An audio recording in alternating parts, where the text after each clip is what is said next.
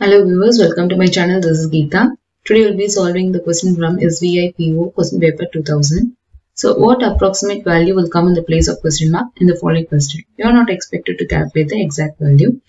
So 38 problem 224.99. So since they are not asking for the exact value, we can just round it off.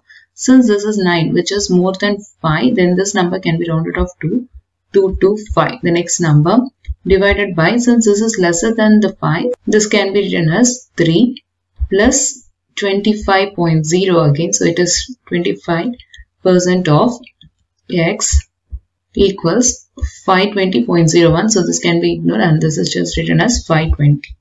So 225 divided by 3, which is 7 times is 21, difference is 1, and 3 5 times is 15. Plus 25% of x is 25 by 100 times x equals 520. So this can be taken on the other side, which is 520 minus 75, which is equal. So 10 minus 5 is 5 and 11 minus 7 is 4 and differences. So here I get this 25 times x by 100 equals 445.